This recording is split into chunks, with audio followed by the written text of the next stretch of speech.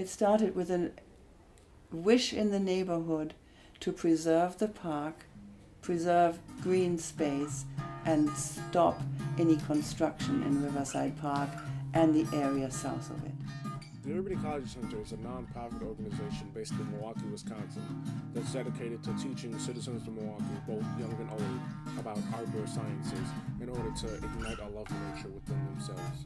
The organization began in 1991 when a retired scientist in residence at Riverside High School named Elsa Ankel took notice of the crime-ridden Riverside Park and decided that she wanted to change it for the better. 1990, I think the founder, Elsa Ankel, showed me the site, contacted the park people because she wanted other people who were in favor of creating a nature center in this location. The group signed the necessary papers to become a non-profit organization on Elsa Ankel's kitchen table and officially became the Urban Ecology Center.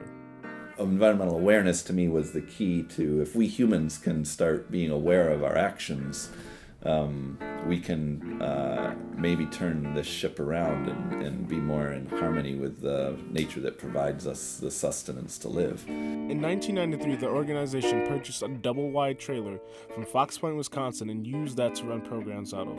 The Neighborhood Environmental Education Project, also known as NEEP, began from the trailer, and schools across Milwaukee were brought in and taught about nature and conservation. Running the organization out of the trailer was I think we're a little nostalgic about it now. It was not easy to have a space that wasn't great to necessarily work from when you didn't have even a bathroom in the building or any running water. It was a very creative process, and it was very crowded in the space. And it also was, because of that tightness, it was very much a family feel.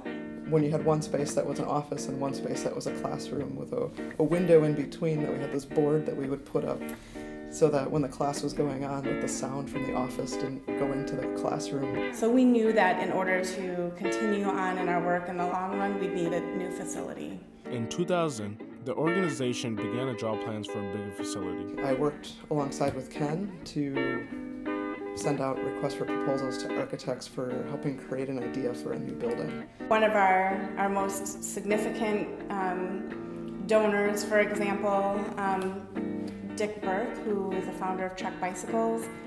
When we first met with him, we were talking to him just about what we were hoping to achieve in the center, and we thought he might be interested in supporting an intern for us.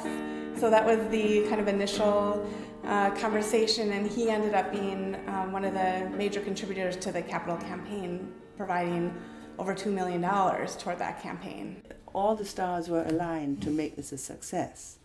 The Riverside Park building was completed in 2004 with unique features like solar panel roofs, a 40-foot climbing wall, an animal room, and a public art space. The center began to thrive even more with the new building. Community engagement and memberships began to increase tenfold. School children fulfill their requirements in school, and you have something that the whole neighborhood can be proud of because it's a growing, innovative outfit. I mean, I remember in those first few years of being in this new building, it was just, people would come and just be wowed because they didn't know anything about us. And I think people still come into this building and feel wowed. Our reach has expanded so much more, and the membership has, at least quadrupled in size. I mean, the general response is it's a pretty feel-good operation doing really important work, so it's hard not to, it's hard to criticize it in the sense that what's wrong with getting folks outside. With the success of the Riverside building, the organization decided to open a satellite facility in Washington Park in 2007. They were able to reach a new demographic of people and expand their NEAT program.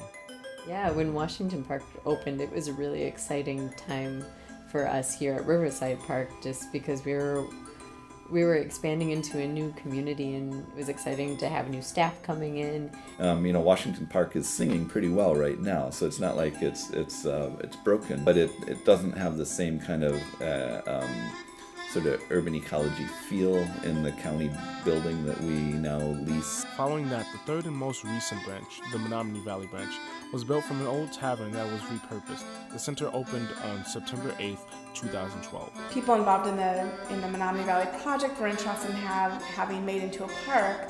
They didn't want that to turn into a place where there was crime, so they wanted to open the park at the same time that they opened activity.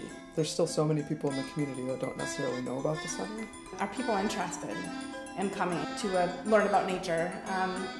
Is there donor support? Contributions from donors help us serve the underserved population.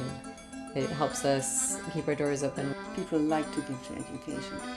Contributions coming in will continue to help us have all of those impacts and will help to make Milwaukee a healthier place. I'm quite satisfied with where we are as a Milwaukee-based organization doing good things for the city. You know, we're serving over 100,000 people each year.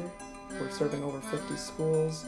We've got 3 great locations that are all unique and different, but the same in many ways. People are connected to each other and to the outdoors, and they want to see this place continue to succeed.